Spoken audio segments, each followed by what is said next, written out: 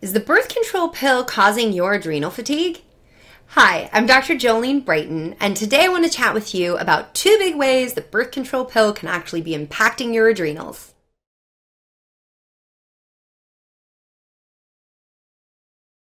So adrenal fatigue, or what's known as HPA dysregulation, which is how your brain and your adrenal glands should be talking, but in what's commonly known as adrenal fatigue, they ain't talking so well.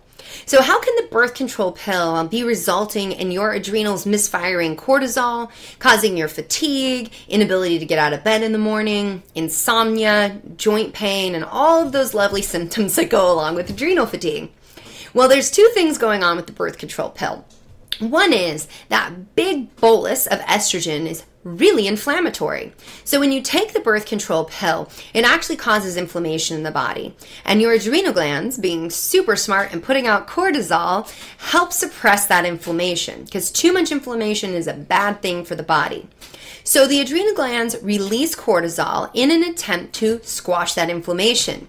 The problem is that daily dose of pill is a little bit too much for those adrenal glands to hang with over a long period of time.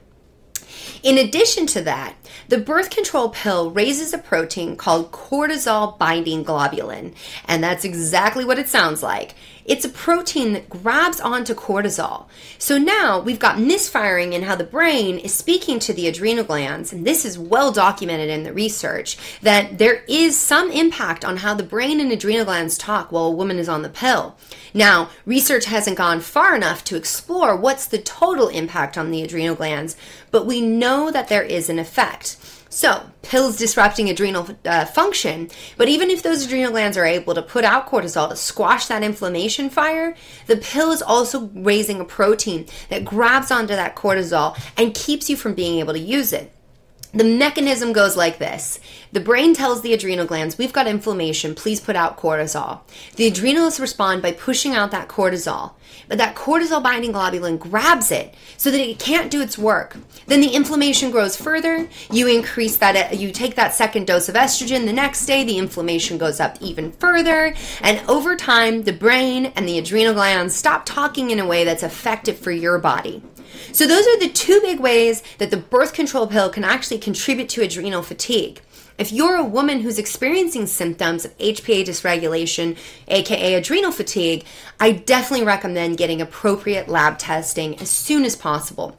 That is looking at your cortisol levels, whether it be saliva, or in my practice, we run what's called the Dutch Complete, where we're looking at all of the sex hormones, what you're doing with them, and then what those adrenals are doing in terms of cortisol and cortisone production. So again, if you think you have adrenal fatigue and you've been on the pill, find an expert in post-birth control syndrome that you can partner with so that you can recover your health and you can take back your vitality and be able to experience life at its fullest.